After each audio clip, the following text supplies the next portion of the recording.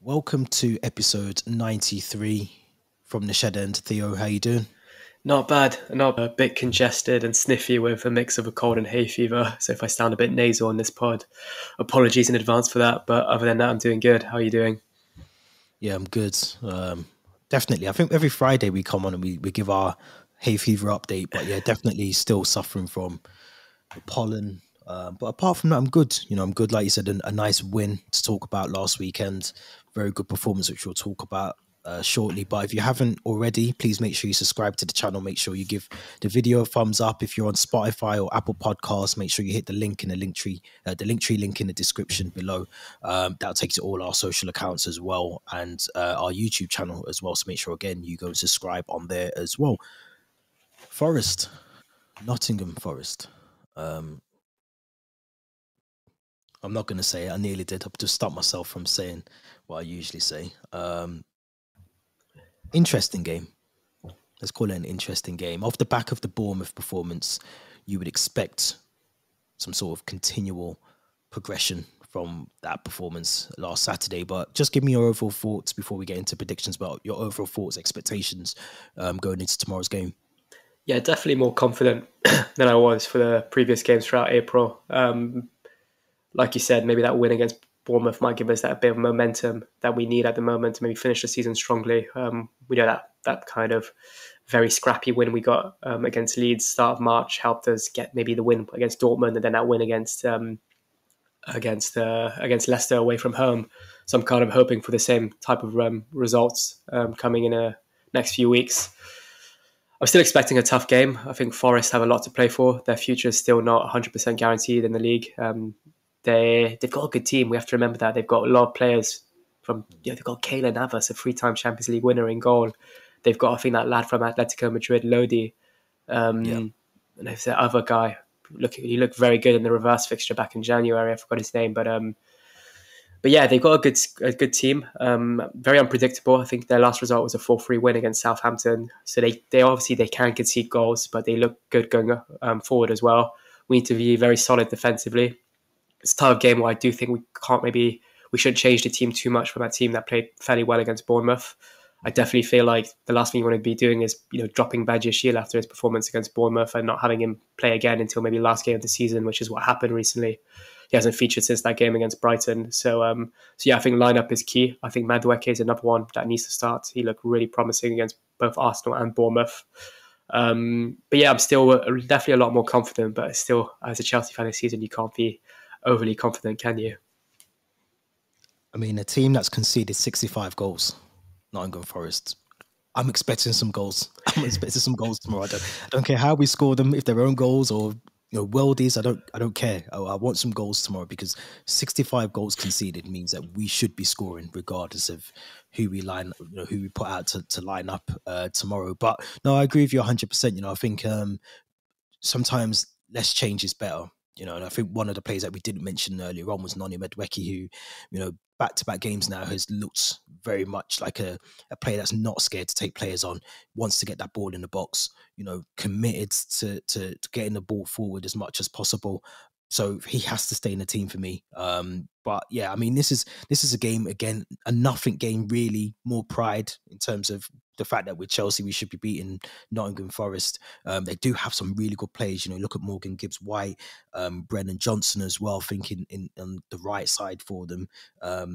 They've got some really good players like the Lodi that you mentioned as well. So it's going to be a difficult game, and I think they are still fighting for their Premier League survival for next season. They're only 3 points from the drop.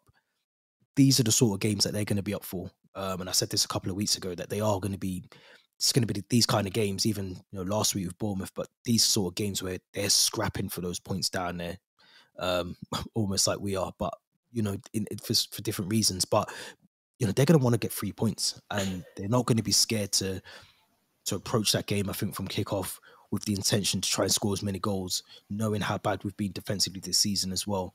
I think Cooper will set them up to really go from the start of the game. So we have to be switched on at the back. Badiashile has to be in that team as well. But nonetheless, I still think 3 points.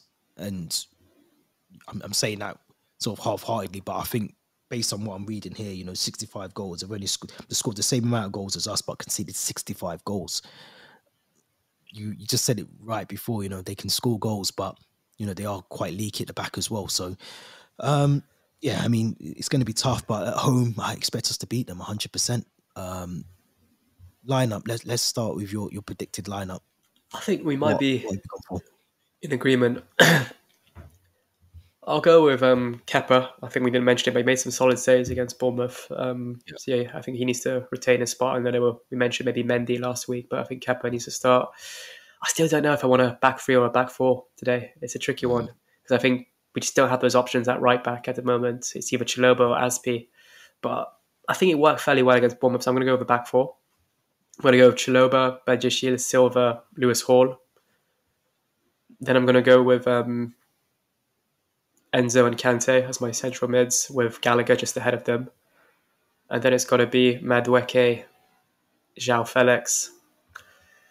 And this is where it gets tricky because Havertz was useless against Bournemouth. He's trying to take a header with his back, back facing the goal. And then Aubameyang, I don't think will feature again until the end of the season. And then I'm going to say, but I'm going to start Fofana. I'm going to start DATRO Fofana.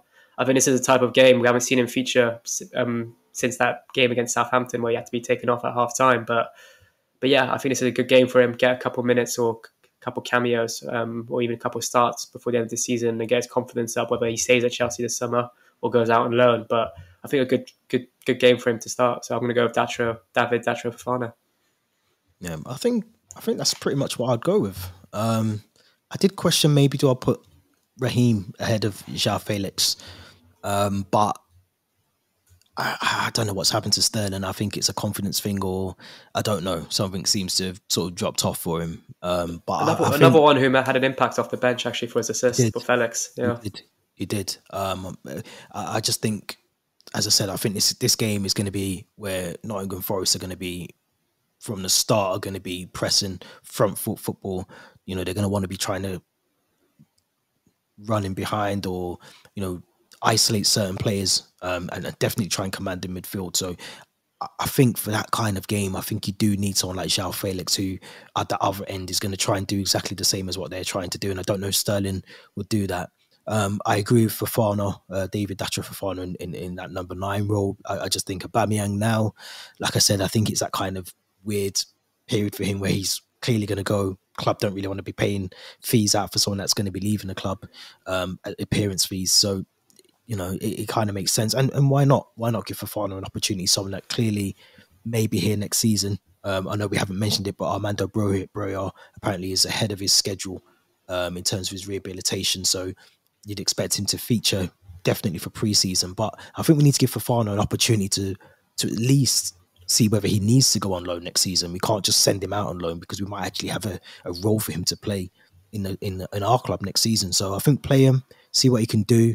You do have the likes of Kai Havertz that can come off the bench. Raheem Sterling can play in that sort of false 9 or whatever you want to call it. He can play across the whole of the front 3. So there's options off the bench as well. But I would go with João Felix. I'd go with Noni Madueke and David DATRO Fofana as the front 3. And I agree with you, Conor Gallagher, not in a sort of flat free midfield, more so just an advanced role in front of Enzo and Kante. I think that would work so much better as opposed to which I think he did kind of do that against Bournemouth. I don't think it was just a free midfield. He was more advanced than the other two, and it worked. It worked. And I know I call him a bull in a china shop, but this could be the game where we need him to do that. We really do. We need him to be bullish and obviously not get sent off, but to get some tackles in and win that ball back for us.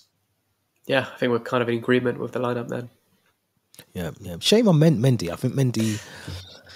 I mean, again, I think he could leave in the summer. You spoke about some of the assets that we've got, but I think he's another one. Got a new agent today as well, which could maybe mean that he might look elsewhere. I think he's the type of keeper that will want first team football. He's not injured anymore. There's no reason why he shouldn't be starting in his eyes. So I think his new agent that he's just acquired may try to look for a move away. But you do wonder which club would maybe look at him. I think every top club at least, has got their first choice number 1. So it'll be an interesting one. A swap for Onana at Inter. It's a possibility. Could we get some Lukaku situation involved there as well. But no, it's right. I think Kepa has proven himself as a good goalkeeper. I still think we need to bring someone in. I do think we need a very solid goalkeeper, and I think out of the two, Kepa seems to be the one that can pull off those. And Mendy was, Mendy. If you think back to Mendy when he first signed, he was. I mean, we were calling him world class. He would have won the Champions League without his contributions. So definitely, he's someone that has still got quality in him. I just think he needs to maybe move on now, or understand his role has changed as first choice at Chelsea, whoever we bring in. But let's get back to the game for tomorrow.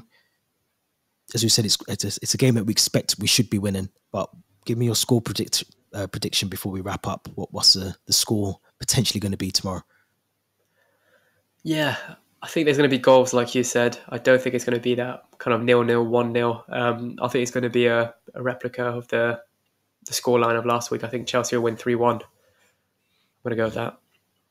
I'm going to go 3-0. I'm hoping we get our defence right tomorrow. I think it's going to be questionable. I still think Azpilicueta will play on that right. So if we play back four, I can see Azpilicueta coming in as a right back. That might then give you the option of going 3 centre-backs with obviously Chalobah moving over to support Badiashile and Thiago Silva with Lewis Hall. But I wouldn't change that. I'm going against my own sort of policy, but I'd go over back four. And I'd keep Trevor Chalobah there as right back, and I'd put Lewis Hall as left back. Gives us more options in midfield as well. So I'd be very reluctant to change that. But I'm going to go 3-0. Chelsea are scoring 3 goals, which is something that we haven't seen too often this season. So we're both in agreement there. 65 goals conceded by Nottingham Forest. I want some goals tomorrow. It'd be embarrassing if we don't score a couple, wouldn't it? Yeah. Oh, we need to score a goal at least. Make it 66 conceded for the season for Nottingham Forest. But it's going to be a good game. Stamford Bridge, I'm sure, will be rocking, as it hasn't been for the last couple of weeks. But I'm sure, with that win from Bournemouth, we'll hopefully give that. And the Thiago Silva banner, we haven't mentioned that as well. The new banner that will be presented tomorrow ahead of kickoff. I don't know if are you going to the game? Yeah.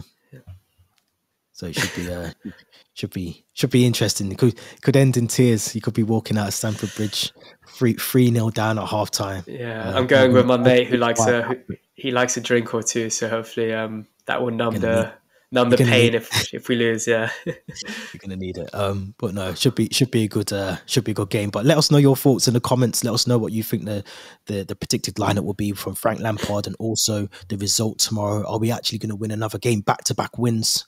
Can't believe I'm saying it. Are we going to get another victory under Frank Lampard? Don't forget to subscribe to the channel. Make sure you give the video a thumbs up, and also make sure you hit the notification bell as well. Theo, as always, thank you very much. It's always a pleasure. We'll be back next week with another episode of From the Shed End. Thank you very much for watching.